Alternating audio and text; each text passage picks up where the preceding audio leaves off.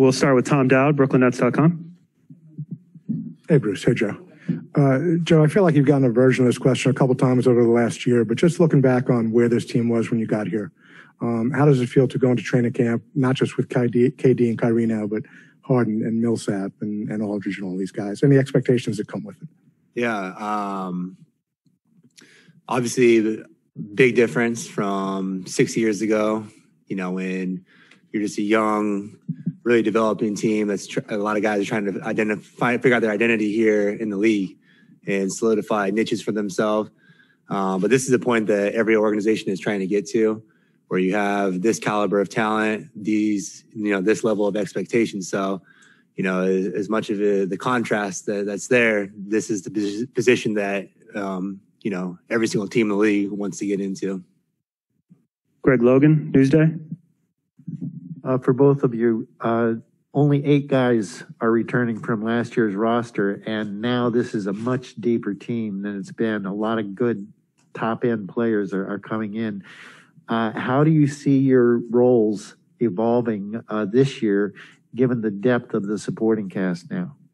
I think my role would probably stay the same. Play a lot of defense, still screen and roll when I need to. And then I've been working on my shot all summer, so knock down a few shots if I need to. Yeah, I'd say just with the added depth, I don't think that they'll be quite as top-heavy with the minutes with certain guys. Obviously we're going to rely a lot on Kevin, Kai, James, barring any setbacks, health and otherwise. But for the rest of us, I think it'll be more of a collective spread, which I think will be to the benefit for us too. Other questions for Joe or Bruce? Go to Gerard Hector, True Hoop. Hey, Bruce, when James was in here, I asked him who gets to control the aux cord in the locker room for music. He said the young guys like you and Nick. So what's in the rotation as you get ready for training camp in this season? Maybe some Lil Baby, some Future. That's his dog, yeah. I guess I gotta say Lil Baby. But if I get it, I might throw a little country on, but the guys your rotation is different than the guys don't want to hear that. Antoine Bancherel, L'Equipe. Bruce, I was wondering if you had a chance to talk to Sekou and the opportunity that he has here? Yeah, a little bit. Sekou's my dog, man. We was in Detroit together, so really close. Talked to him when he was there and now here, so talk to him. Just tell him to be confident in his game, play his game, do what he has to do, and everything will take care of itself. Matt Brooks, Nets Daily. Hey, Bruce, you've told us multiple times this summer that you've been working on your three-point shot. How's that progression been going? It's going good, and I'm really confident in shooting the ball this year. So I think it'll be good this year for sure. Next question will be Bruce Beck, NBC New York. Joe, did the disappointment of the ending of last year linger with you? And are you more motivated than ever, both personally and on a team basis, to get back out there and pursue a championship? Yeah, definitely. Not ideal how we ended last year for me individually, but then also collectively as a team. Coming back into this locker room was the first time that I've been here since we lost. So a lot of memories coming back, thinking back to the pain of all being in there together last season. But I think it's like you said, it's motivated myself and everybody else that's a part of this team.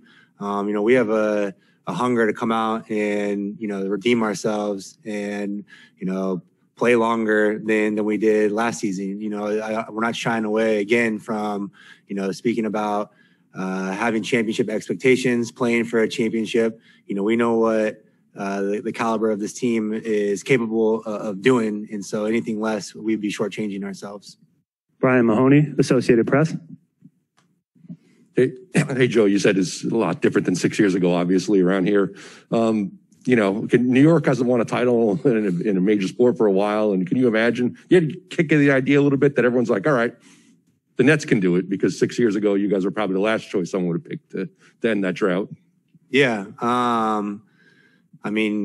New York is one of the greatest sports markets in the world.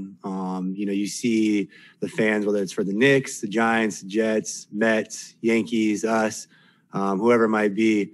The passion is certainly there. People love sports in this city, and for us, we're a little bit different just because we're a transplant team from Jersey coming into the city, coming into Brooklyn in 2012, and then, like you said, not having sort of the championship expectations and really being sort of a bottom feeder for a while. But for us to get to this point and kind of create the fan base that we've had and had the community sort of rally around us, it'll still be a special moment for Brooklyn and New York City in general. Brian Lewis, New York Post. That's a really good answer, Joe.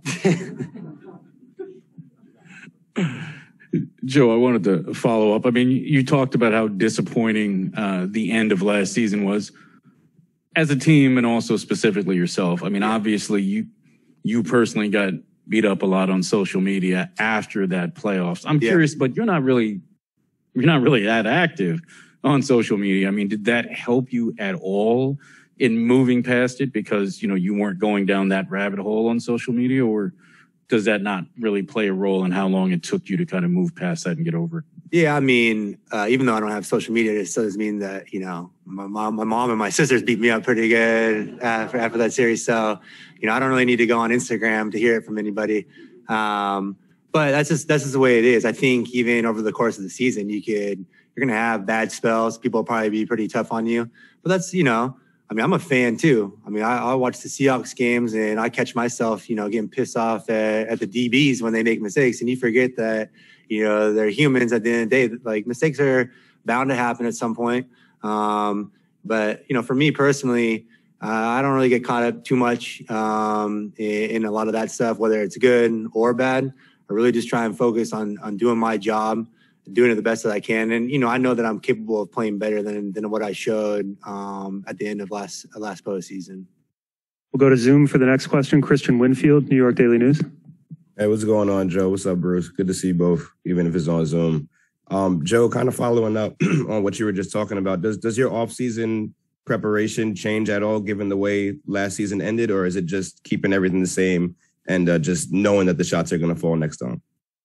Yeah, my offseason preparation was very similar as it has been in years past. I took a little bit more time off at the end of this season than I would in a normal season, but a lot of it had to do just physically trying to kind of recharge after having such a condensed season. We all played a lot of minutes, especially there through that series with Milwaukee. We're definitely banged up, so it's good to take some time, just physically recharge. But then once the body felt good, I was back in here.